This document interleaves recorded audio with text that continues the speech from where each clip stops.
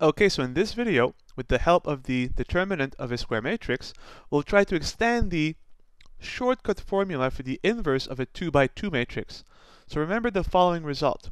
If A is a 2 by 2 matrix, where the entries are A, B, C, D, we know A inverse exists, hence A is invertible, if and only if AD minus BC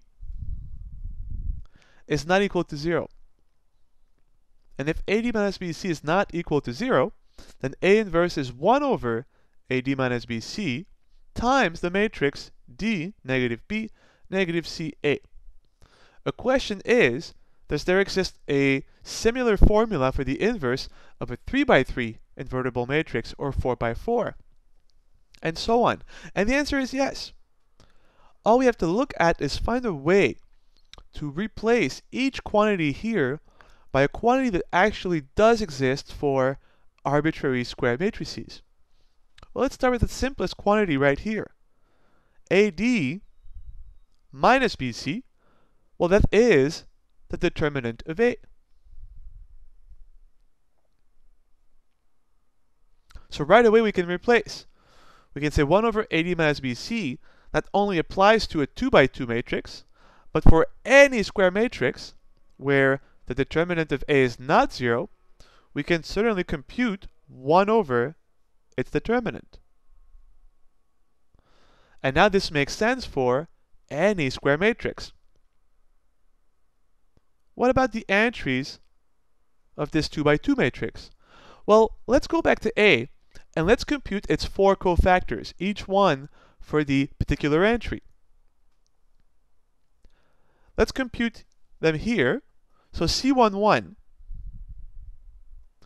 negative 1 to the 1 plus 1 is negative 1 squared is positive 1. And that is the determinant of the matrix obtained from A after we delete row 1, column 1. If you delete row 1, column 1, you have the determinant of the matrix D. But the determinant of a 1 by 1 matrix is simply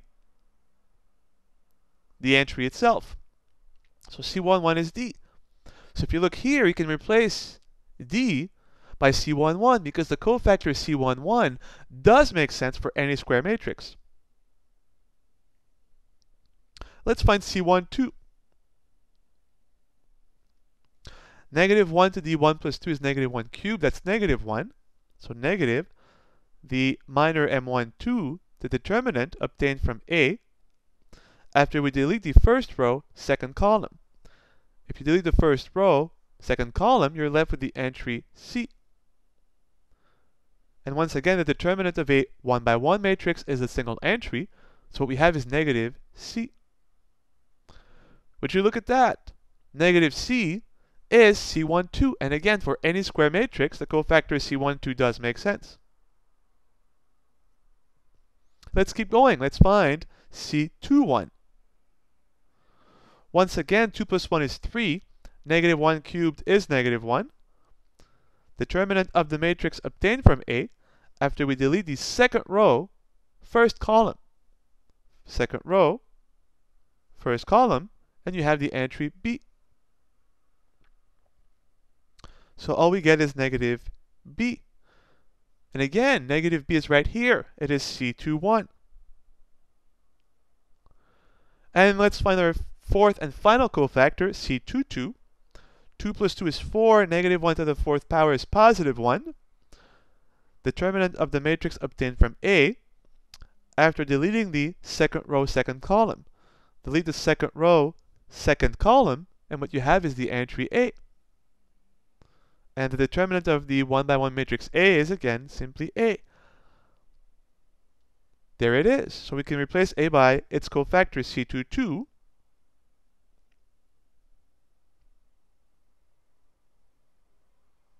And notice that all of these make sense in the context of any given square matrix.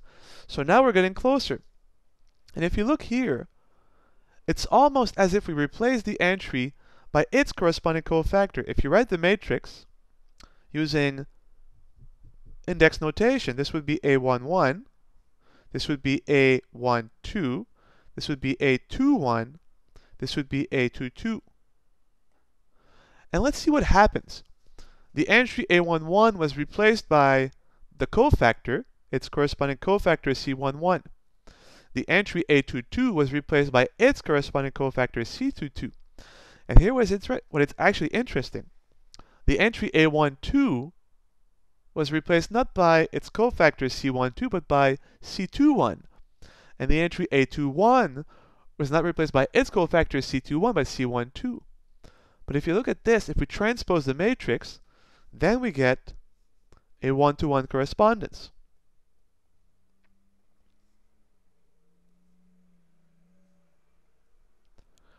Transpose the matrix and you get C11, C21, C12, C22.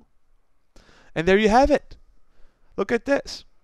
A inverse is 1 over the determinant of A times the transpose of the matrix. And how do you build this matrix? You replace each entry by its corresponding cofactor. A11 is replaced by its cofactor C11. A12 is replaced by its cofactor C12. A21 is replaced by its cofactor C21. And A22 is replaced by its cofactor C22. And all of this makes perfect sense for any given square matrix. We give this matrix a very special name. We call it the adjoint of A. And we usually denote it by A dj of A. And I sometimes use the following notation as well. What we have here is the cofactor matrix of the matrix A. So I write C subscript A. So what I mean by this is replace every entry of A, A11 by C11, by its corresponding cofactor, right? So take the matrix A, replace each entry by its corresponding cofactor, and you get the matrix CA. But of course, you have to transpose this matrix, and that's the adjoint. So why am I using this notation? Because the adjoint looks a bit cryptic. When you look at C of A, all this means is the cofactor matrix of A. So replace each entry of A by its corresponding cofactor and transpose, and you get the adjoint formula.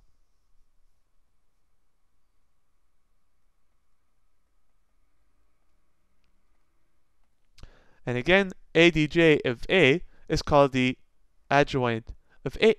And now we can write our conclusion. So, in two parts, this is our theorem now.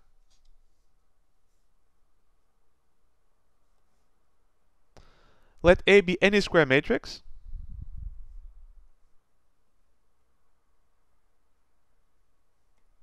First part, the inverse exists, so A inverse does exist. Therefore, A is invertible if and only if the determinant of A is not equal to 0, because then obviously we can't compute 1 over the determinant of A, and B, if the determinant of A is non-zero,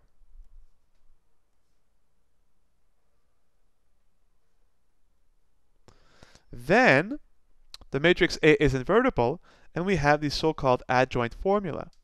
The A inverse is just 1 over the determinant of A times the adjoint matrix of A.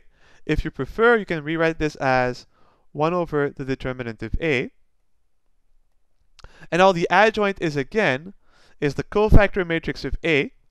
So replace each entry of the matrix by its corresponding cofactor, but at the end, don't forget to transpose the matrix of cofactors. And this is what is called the adjoint formula.